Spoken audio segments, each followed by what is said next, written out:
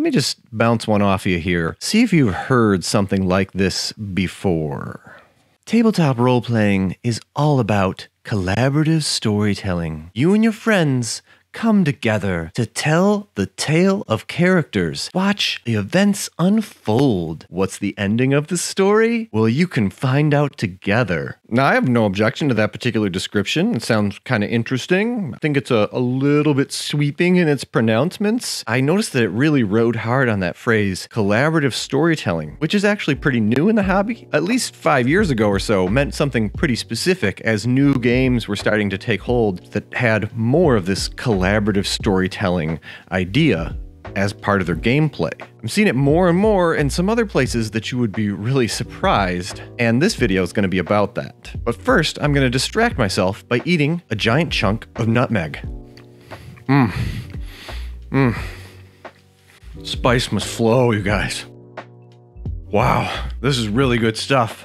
In the quarantine, my wife has started picking up some really boutique spices, and this one is really vivid. Whew. So let's start off by saying, how did collaborative storytelling get into vogue? Well, around 5, 6, 7, could be 8 years ago by now, Powered by the Apocalypse and Fate started to really take hold as games that were very popular and had some mechanics that were pretty interesting. Powered by the Apocalypse, and in particular Dungeon World, invited the players to create parts of the world, to say, this is the village, this is the road, this is the forest, these are the goblins that we're fighting. The players who were behind those characters really actually planted these seeds within the world.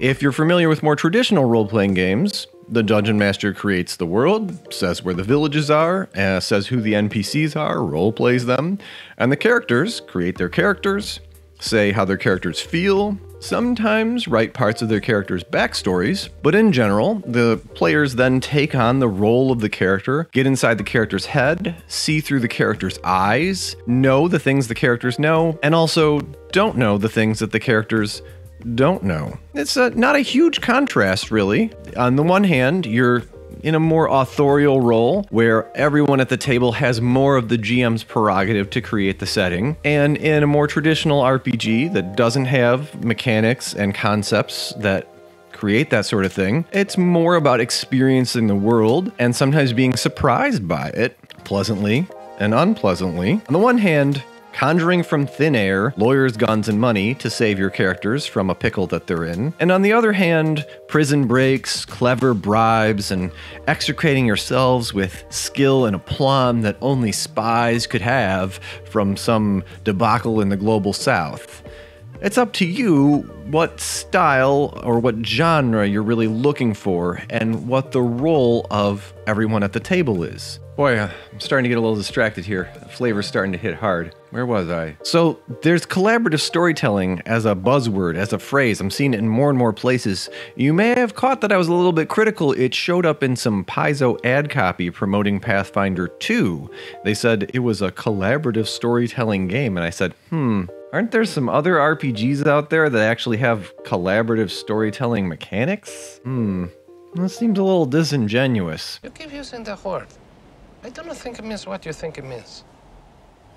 That harvest, once sown, has come to be reaped. I was in a conversation a week ago with a friend, and he said that he was playing some Call of Cthulhu, and he was asked to name an NPC. So here he is, and he's an investigator in a Call of Cthulhu adventure, trying to sleuth out some supernatural stuff that's going on, track down a cult, unfold a rosette-shaped conspiracy, and come out alive. Perhaps for his sanity to survive the revelations of an uncaring universe. It turns out that the gods that lurk beneath the earth care nothing for men, and in fact, are far older than life or Earth itself. This is the horror, the fundamentals of Call of Cthulhu as a genre game. of cosmic horror, and of investigation. In most kinds of mysteries, the viewer doesn't get to see who the culprit is, or exactly how the conspiracy was constructed that led to the inciting event that brought the investigator on board,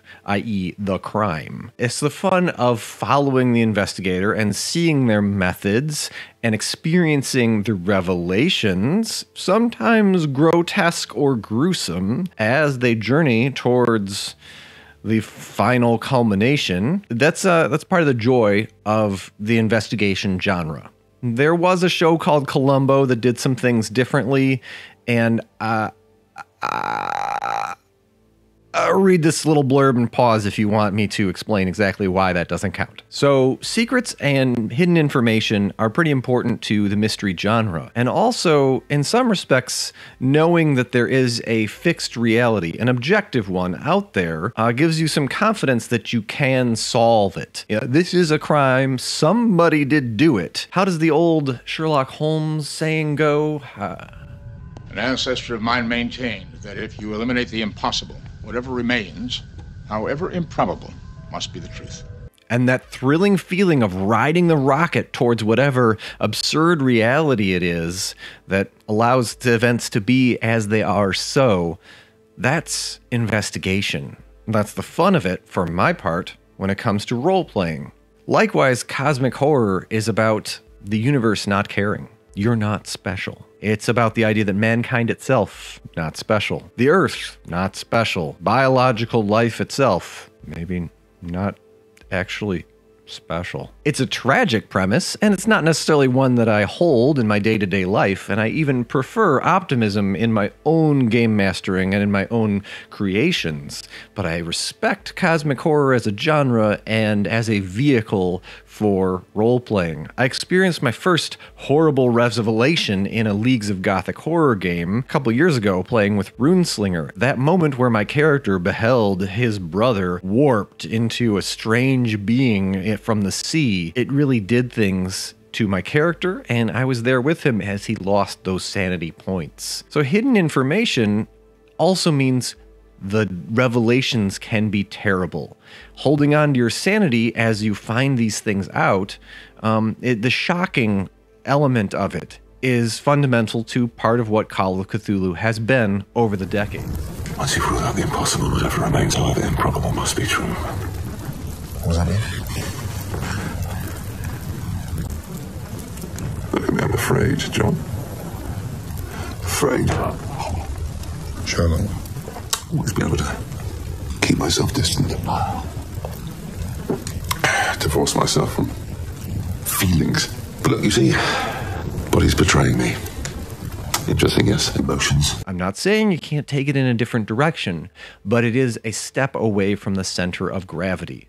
So wasn't I surprised to hear that my friend was saying that in a semi-organized play scenario, players were being asked to come up with elements of the world. Now, what does it do to an investigation when there can be these inserts of characters? What does it leave to your confidence that there really is a particular trail of clues that leads to the final solution? You can say that all this stuff happens behind the screen normally with a game master, but at least I have that blissful ignorance that maybe it is all a particular reality. And as a game master myself, I do try to keep things straight and consistent behind the screen, just as a preference of my own. I don't change things as they unfold. I don't make it so that, oh, it really was the butler, guys, because you said it was the butler. You got it. That's not my style. So Call of Cthulhu as a particular RPG rests upon some strong genre fundamentals of investigation and revelation. And maybe collaborative storytelling starts to muddy the waters when it comes to the chain of custody of that hidden information. After all, how can you be powerless versus an uncaring universe when the universe is controlled literally by you, the player? So it could be, and this is just an opinion, I'm just putting this out here humbly, Call of Cthulhu might be a place where there's some contrasts evinced between collaborative storytelling and classical role-playing. I say role-playing because that means getting into the character, enjoying stepping through the looking glass, being on the other side of the wardrobe. That's why I got into this hobby for my part. Originally was to experience things like that, to be in other worlds or to be the vessel for those other worlds as the game master. I think that collaborative storytelling is a lot like that nutmeg. It can really get onto your palate, and not every dish needs it, but boy, that's a powerful flavor. Hope you have a great morning, folks. Keep playing RPGs. After I shot this video, I talked a little bit more, and I learned that it was just sort of a throwaway NPC that was before the start of the adventure that wasn't going to relate to any kind of mythos investigation. And so it's really not a ton of nutmeg.